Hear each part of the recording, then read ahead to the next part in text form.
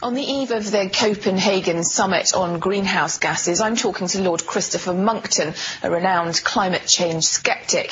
He's attending Copenhagen to persuade delegates that the science is faulty. Lord Monckton, thanks very much for talking to RT today. First of all, could you just explain your general stance on climate change? The climate has always changed, the climate is changing, the climate will continue to change. Humankind does not have the power to do very much about it, and we would be arrogant to assume that we can. What evidence do you have that climate change isn't man-made? The scientific question amounts to this. Are the greenhouse gases that we add to the atmosphere sufficient in quantity and in global warming potential to stop outgoing heat energy bouncing in from the sun, hitting the earth and then going back out into space again? Are they strong enough to stop it going out into space so that it stays down here and causes a little bit of warming? Well, we know that they cause a little bit of warming because the entire atmosphere keeps the planet around 18 or 20 Celsius warmer than it would be if we didn't have an atmosphere. So the greenhouse effect of all the greenhouse gases now existing in the atmosphere is only 18 or 20 Celsius. It's tiny. So the idea that changing 1/2000th of the composition of the atmosphere from oxygen to carbon dioxide, as we may do this century if we go on burning fossil fuels as much as we like, will somehow cause a warming of anything up to 6 Celsius degrees, or something like a third of the effect of the entire existing atmosphere, is plainly nonsense. Do you think that climate change, as it stands at the moment, is a political fad? Of course it is. These scares come and go. You may remember the millennium bug. You may remember swine flu, which is another scare that's running at the moment. Virologists making a fortune out of saying it's all very terrible. In fact, the number of people killed by swine flu is smaller than the number of people killed by ordinary flu. That's now blindingly obvious. It always was blindingly obvious.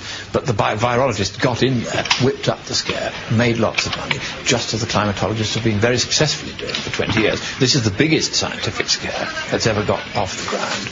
But now it has come to an end, and it's come to a complete end, because recently, after 20 years of careful measurement using the Earth Radiation Budget Experiment satellite, we have been able to determine that the amount of outgoing radiation escaping into space is almost as great as it always was. The extra greenhouse gases we're adding are making some difference, but very, very small. So we might be looking over the whole of the next century at a global warming of at most 1, perhaps 1.5 Celsius degrees, more likely just half a Celsius degree, something which is negligible and generally beneficial, certainly nothing that requires any policy action whatsoever, except to have the courage to do nothing. And if what you say is true, why would the climate change lobby and governments either exaggerate or totally invent the threat of global warming? Well, we know that the classe politique and the classe scientifique, the great and the good, are conspiring together to make up the evidence, because just weeks ago it was revealed that at the Climate Research Centre at the University of East Anglia, and among scientists in league with that centre right across the world, data had been blatantly fabricated to produce the desired result of pretending there was a problem when there isn't one. And so this news that data have been fabricated, computer models have been tinkered with, computer code has been tampered with, things have simply been made up, temperature records have been simply created out of nothing. All of this news doesn't come as a surprise to me, because the people who are named in those emails are people on whom I've had my eye for some time. Others I'm in contact with have been noting the political and financial connections between these scientists and politicians.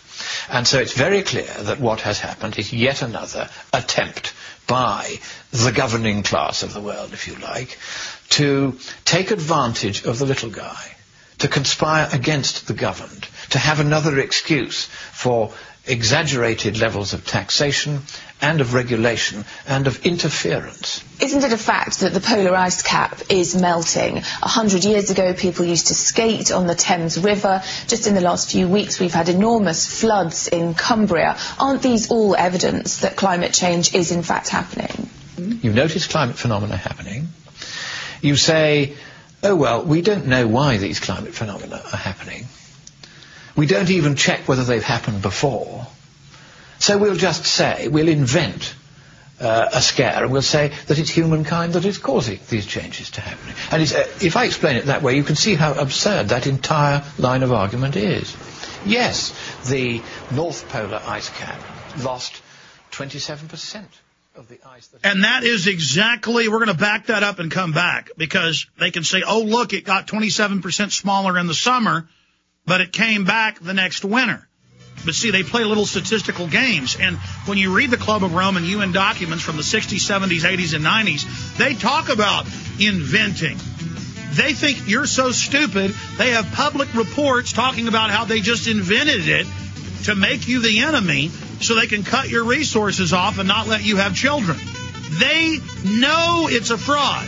Do you understand that? They know it's a fraud. And the emails just prove that much more.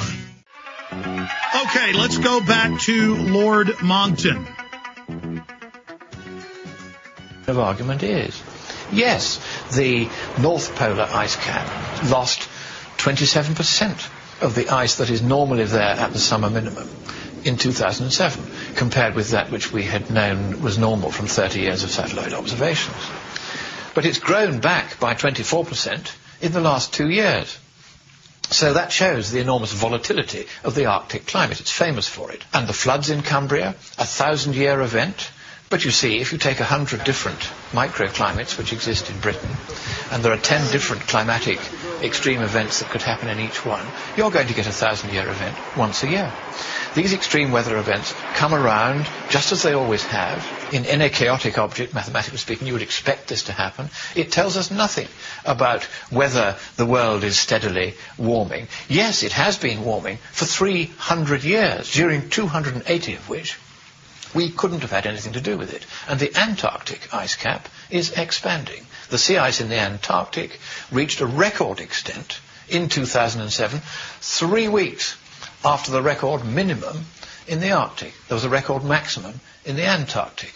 The IPCC has a huge body of seemingly solid scientific evidence behind it, and they say that it's 90% likely that climate change is man-made. How do you refute that? There is no scientific basis whatsoever for saying there is a 90% probability that most of the warming of the last 50 years was caused by humankind. None whatsoever.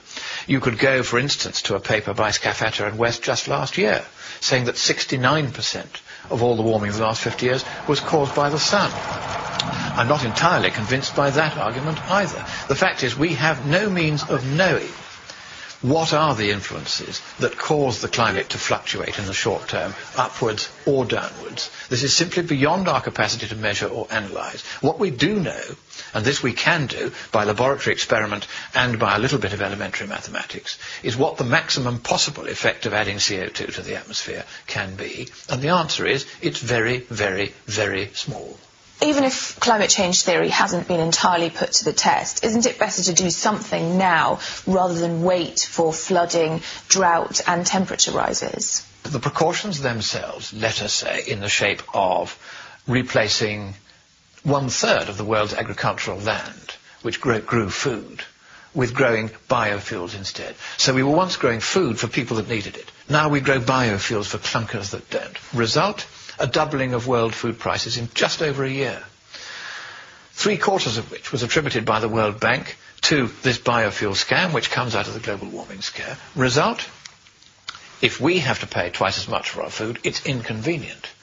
If you're in a poor country, that difference of 100% in the price of your food is the difference between life and death. There have been major food riots in a dozen regions of the world, hardly reported at all in the West, because they're so busy reporting on every little icicle putatively dribbling in Greenland.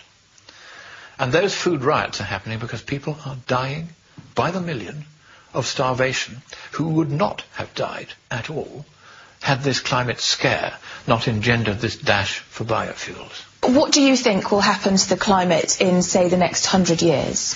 I asked the world's greatest expert on climate and that is Professor Richard Lindzen of the Massachusetts Institute of Technology, generally recognised to be the man who knows more than anyone else in the world about how the atmosphere will behave. And I said to him, Dick, I said, I've been asked to make a bet on whether it's going to be warmer or cooler in the next 50 years. Can you tell me? He said, yes, I can. It will be either warmer